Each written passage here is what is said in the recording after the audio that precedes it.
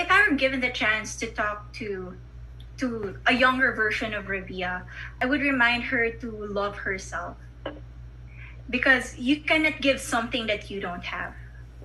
You really need to realize that as a person, you yourself is beautiful and you are already a wonderful being. And sometimes other people would try to crash that, would make you realize that you are not good enough, that you will never be enough for them. But you just need to realize that there's so much power in you that you possess.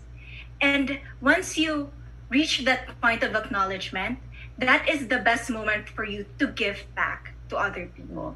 Once you experience success in life, it is best shared. It is best experienced when you share it to other people. So always try to be a blessing.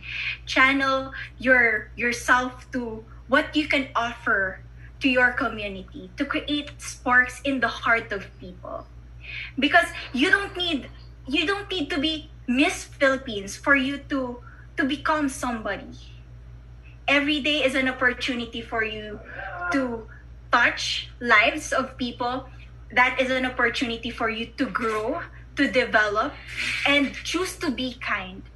Always remember that. Choose to be kind. We need more love and kindness in this world, especially during these moments.